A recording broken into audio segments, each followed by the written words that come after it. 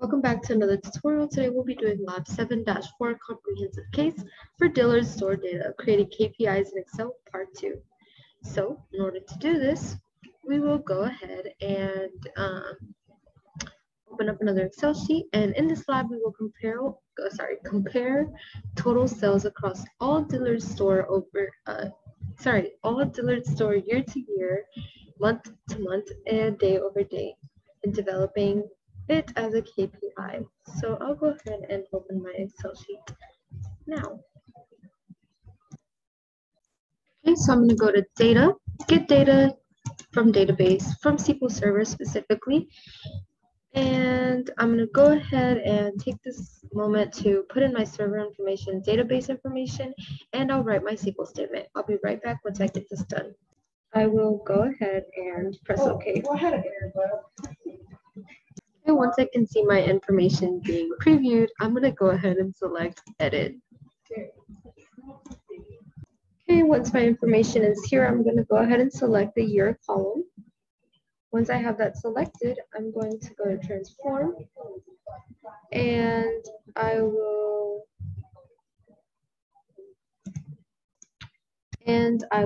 pivot my information, and I'm actually going to do, instead of month, I'm going to change this to amount. This will transform my data.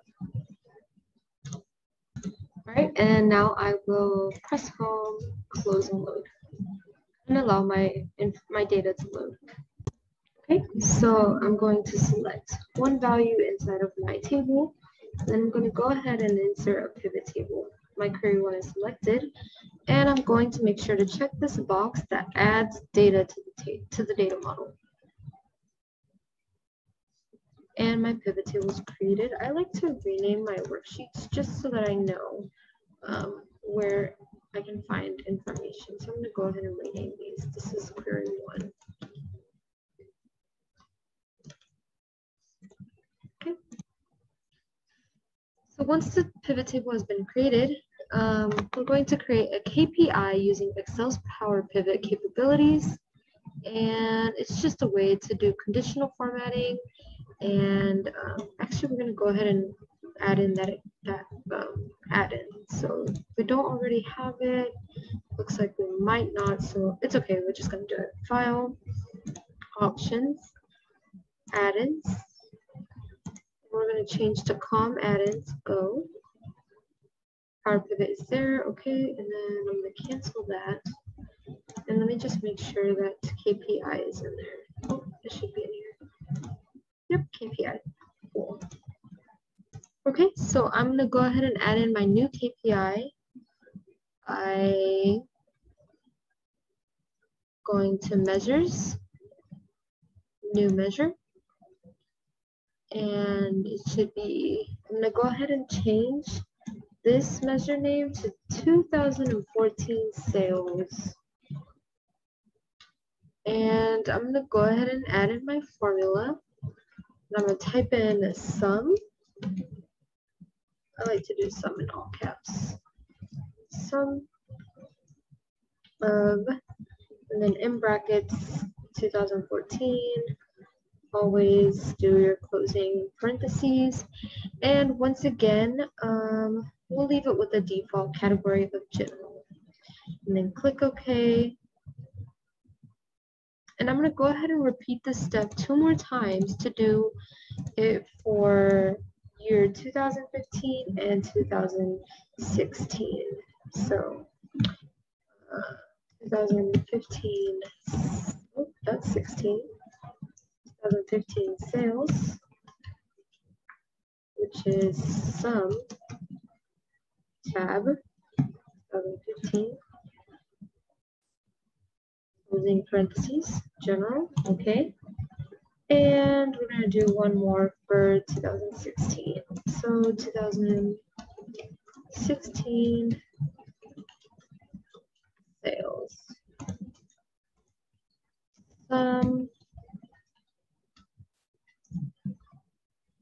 2016 closing parentheses. Once again, we're in general, and I'll click OK. So now we're going to go ahead and create the KPIs to compare all 3 years, that is 2014, 16, and 15. So in order to do that, we're going to go to KPI, new KPI, and going to do, okay, so we're going to start off by comparing 2016 to the previous years. So I've gone ahead and changed 2016, and I'm going to go ahead and change my sliders to be 102 and 98, so that we have one above, two above, and two below.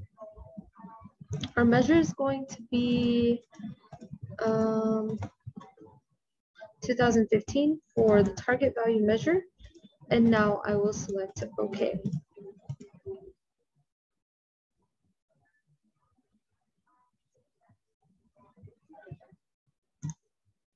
Now I'm going to do the same thing for the 2015 sales. So KPI, new KPI, 2015 sales, and I'm going to compare this to 2014 sales. I'm going to move my slider up to 102 and move this one to 98 and select OK.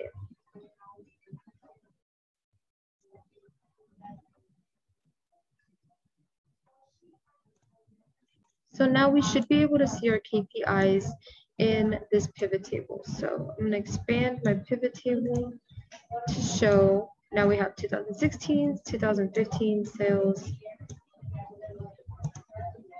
Okay, so the value of 2016 sales will show the actual sales total associated with the year 2016, while the 2015 ones will, right here, will show the measure, will be measured against the 2016 sales. The goal is for the sales to be at least 2% higher than the previous year's sales. So the status will show a stoplight icons indicating red, yellow, or green circles based on the thresholds that we've selected. That is, you want it to be 2%. So now I'm going to go ahead and add in my months here to the rows section.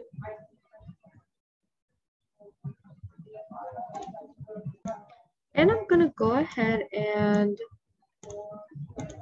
unselect and select my status. For some reason, it doesn't show that if you don't select it previously. So if your stoplights aren't showing up, just go ahead and unselect and select the status so that you can see it.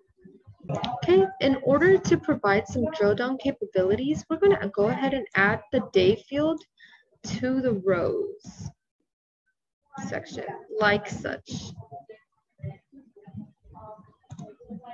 I'm actually going to go ahead and take out the 2016 sales and the 2015 sales so that we just have stoplights to compare the information. Okay, and I'm actually just going to go ahead and collapse my data so that I can see it all together.